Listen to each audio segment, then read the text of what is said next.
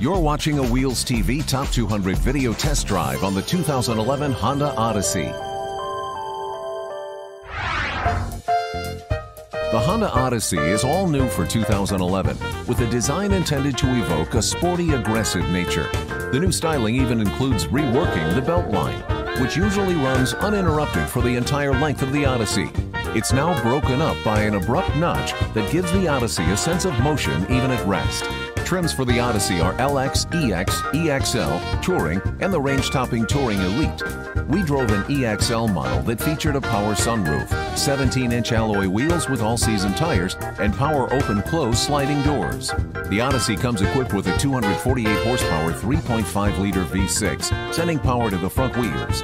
Power is sent through either a 5-speed automatic on LX, EX, and EXL models, or a 6-speed automatic transmission on Touring and Touring Elite models. Here are the highest and lowest EPA estimates for fuel economy.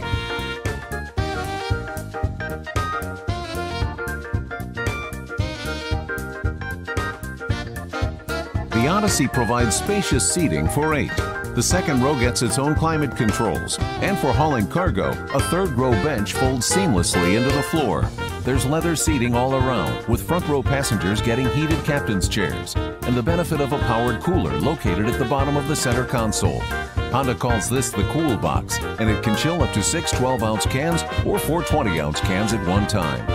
Our test model also featured a 229-watt 7-speaker stereo with 2 GB library, auxiliary inputs, and a subwoofer, as well as Bluetooth hands-free connectivity.